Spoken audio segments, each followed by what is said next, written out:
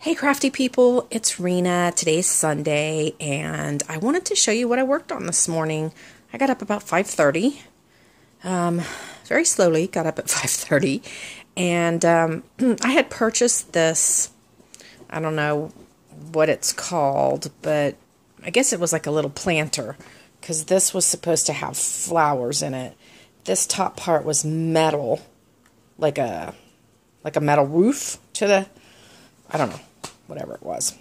Anyway, I had purchased this. It was on super special at Michael's, marked like 80% off. And I wanted to alter it for Rye's house. And what I had thought was, well, actually, I don't want to take the credit for it.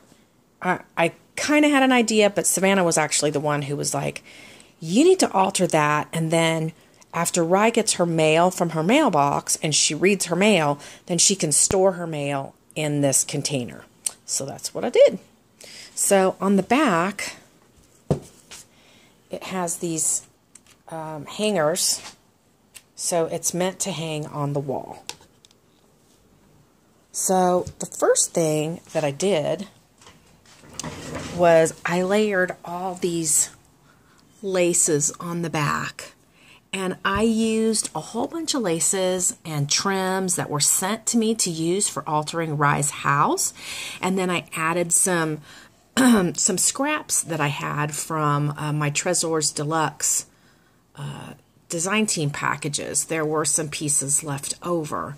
So, like I said, it's a combination of both the gifted items, just layers and layers and layers of lace back here in the back.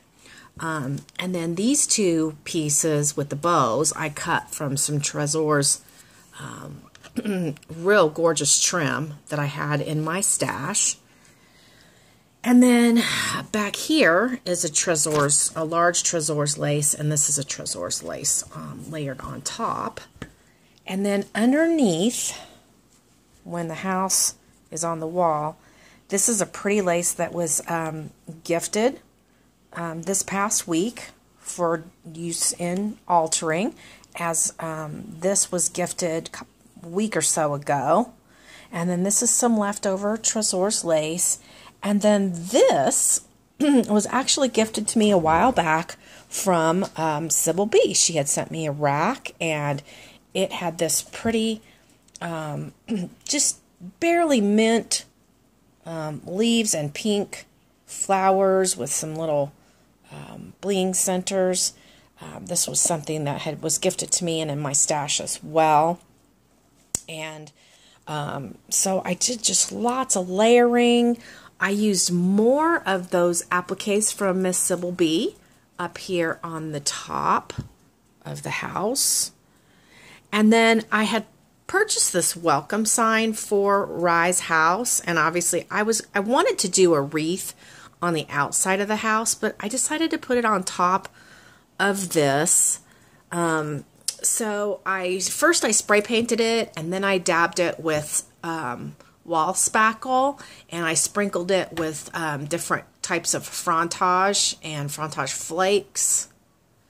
And then I layered, these are also,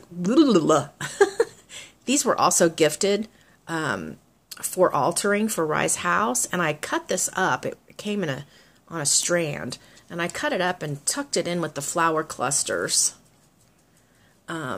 I had these two little birdies in my stash that I picked up at Hobby Lobby, and Rye loves birds. I mean, she super loves birds. So I wanted to do that. I layered some more laces. There's another Trésors lace at the very bottom underneath everything. And then across here on the sides, more Trésors lace.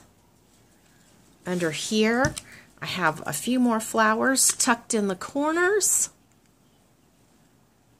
And then I added these netting bows, and this netting was gifted for use in creating from one of Rye's fans. And then I had this Angelica's Little Scrap Shop butterfly in my stash, and I had a butterfly applique that I just layered back behind it, and so it looks like it's actually flying because I put it at the top of the L there. So that is where Ryanna is going to store her mail that she receives from her fans. I love how it turned out. I wanted it to be super, super shabby, and I think I managed that.